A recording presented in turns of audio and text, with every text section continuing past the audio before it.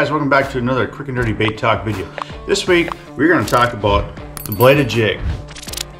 Now I got turned on to the bladed jig a couple years ago when I was fishing a lake, and I started off fishing for largemouth bass around docks, hoping for some smallmouth too, and I did catch some smallmouth around the docks too. And so I caught largemouth and smallmouth around docks. So mainly a green pumpkin color, but this is a white. I like to throw either green pumpkin, white, or white and chartreuse. I do have other colors in the box, but these are the three colors I typically throw the most.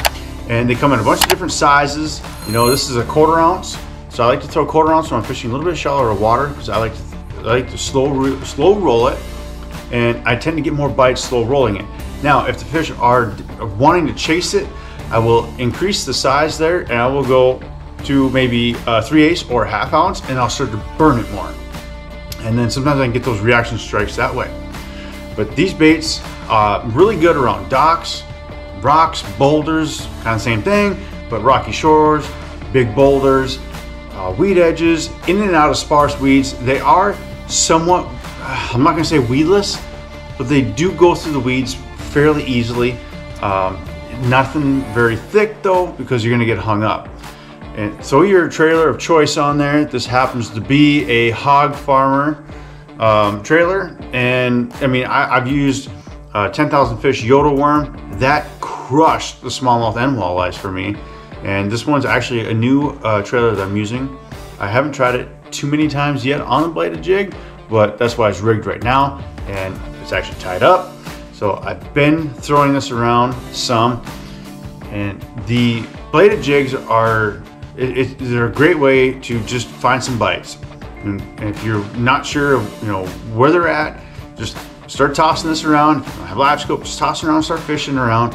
And I will throw this in a lot of different conditions, because sometimes you just got to figure out what the bass really want.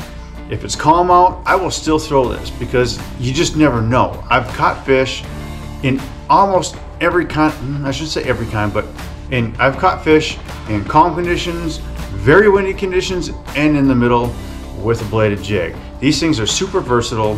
You can fish them a bunch of different ways. You can slow roll them, you can burn them, you can fish them deep. They go up to 1 ounce, 1.5 ounce. You got guys, you can do a lot of different things with a bladed jig. I feel like it's very versatile. Yes, there are going to be some times where the fish are not going to want the bladed jig, and you're going to have to find, you can use a different lure, but that's okay.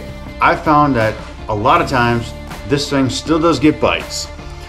I've gone to quite a few different lakes and rivers that fish bite the bladed jig. So this is a good one to keep in your arsenal, keep in your box of tackle box, in your boat, your backpack, however you travel.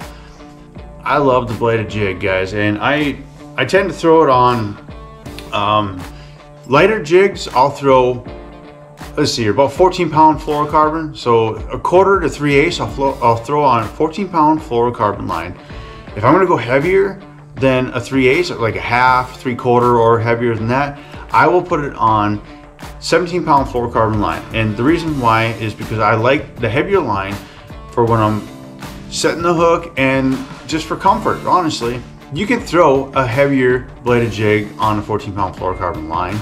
There's no issue with that there, but I'm usually throwing around cover, so I want something a little bit heavier.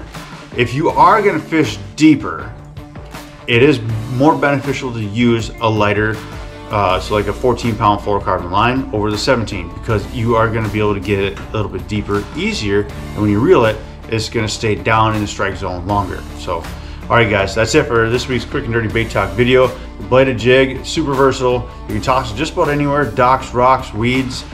You name it. I really appreciate you guys for watching these videos, and we got some more stuff coming up here soon. These quick and dirty bait talk videos, we are starting to run out of lures to talk about, so we might not be doing these every week from here on out, unless I find something during my other fishing videos that I create for you guys that would really stand out and that would really be a perfect candidate for this. So guys, thanks again. Please don't forget to subscribe to the channel, help me grow this channel, and we'll catch you in the next video.